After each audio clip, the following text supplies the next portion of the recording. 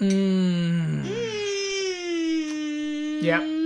Nothing quite cuts it in the morning like a nice bowl of oatmeal. This is my son Sohan, by the way. You want some oatmeal? No. He clearly doesn't like it. I like oatmeal with milk. You like it with milk? Yeah.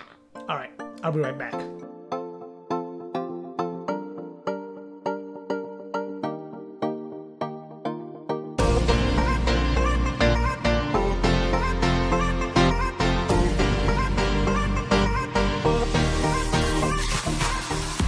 Hi, I'm cardiologist Dr. Rasi Wickramasinghe, and welcome to another episode of Ask Dr. Rasi.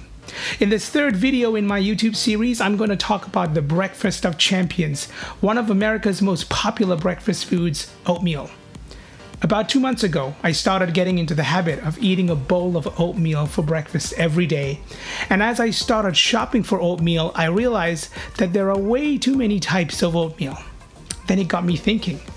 Are all oatmeals created equal? Do they all have the same beneficial effects? But before we get into this, I want to touch upon a very important nutritional concept called the glycemic index. The glycemic index tells you just how fast a carbohydrate-rich food is broken down into glucose by your body. The higher the glycemic index, the faster the breakdown of food, and the faster the rush of sugar, and therefore the higher spike of the hormone insulin is produced. So, for example, a Twinkie bar is going to have a much higher glycemic index, giving you a sugar rush and a high insulin spike, whereas an apple is going to have a low glycemic index, causing a slower rise in blood sugar and therefore insulin. You see, the real attraction for oatmeal being an outstanding breakfast food is the fact that it is minimally processed, and unlike your traditional cereals, I'm talking to you, cornflakes, the carbohydrates in oatmeal are released very slowly into your bloodstream. It truly is a low glycemic index breakfast food. So if you're a diabetic, for example, this is exactly the sort of rise in blood sugar you want to see. But do all types of oatmeal have the same effect? In America, there are 3 major types of oatmeal, ranging from the least processed to the most processed. The first is steel cut or Irish oatmeal. In this particular variety, the oat groat is actually cut into pieces, hence the name steel cut. And when it's cooked, it retains an almost rice-like texture with some chewiness to it. It takes about 30 to 40 minutes to cook a batch of these. The second variety is the old-fashioned or rolled oats that are made by processing the original oat groat by flattening it with a roller. These oats have more surface area, are softer, and cook faster. The third type of oat is the ever ubiquitous microwavable instant oat or quick oats. This is made by pre-cooking, drying, dehydrating, rolling and pressing the traditional oat, giving it quite a bit of processing. These babies cook in a matter of minutes in the microwave. Now, nutritionally, are they all the same? Well, the answer is yes and no. When it comes to the overall nutritional profile of these 3 types of oats, the vitamins, the minerals, and the macronutrient content, they're all the same. But where they really differ is in their glycemic index, or the speed at which they release blood sugar into your bloodstream. So I tested this out by looking at the effect of these 3 oats on blood sugar. I used this little device here, which is a continuous glucose monitor, a small device that can measure fluctuations in my blood sugar in real time. And here's what I found. Compared to eating a slice of white bread, which has a pretty horrendous glycemic index, even the most processed oatmeal is a tad better, but not by a whole lot. So in terms of how fast your blood sugar rises, eating quick oats is not really giving you a huge advantage over traditional breakfast cereal.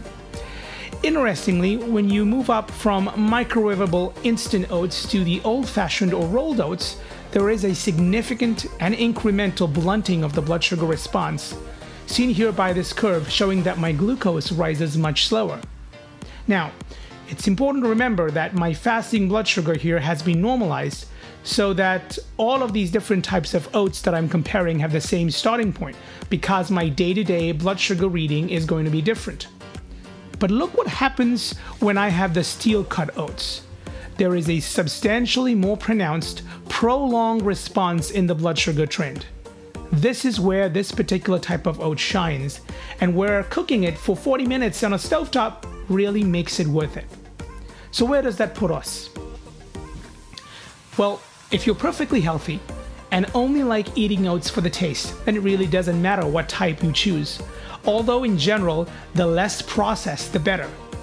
But if you're a diabetic or someone who wants to keep your blood sugar fluctuations to a minimum, steel-cut oats is a clear winner. What if you're busy and you don't have 40 minutes every morning to cook yourself a batch of oats? Well, you could use this in a pressure cooker. Steel-cut oats in a pressure cooker takes literally 10 minutes flat. In fact, personally, I cook a large batch on the weekend and reheat it and eat the cooked steel-cut oats every morning. Another trick you can do to improve its glycemic profile is to add something with extra fiber like flaxseed meal, or a little bit of nut butter like peanut butter or almond butter to give some additional healthy fats that further slow down the digestion of carbohydrates.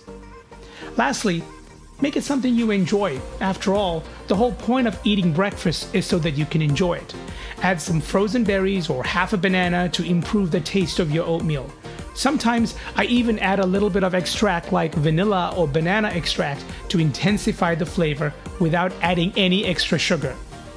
So I hope these little pearls help you find the best version of oatmeal that suits you. If you have any questions, please feel free to leave me a comment and I will do my very best to answer with the latest available scientific knowledge. And as you can see, I'll even go to the extent of volunteering to be the guinea pig if I can't find the data myself. If you have any other questions you'd like answered, post them below. Lastly, if you enjoy watching videos like this, please help the process along by liking and subscribing to my channel so you never miss another posted video. Have a great day and have a happy, healthy heart.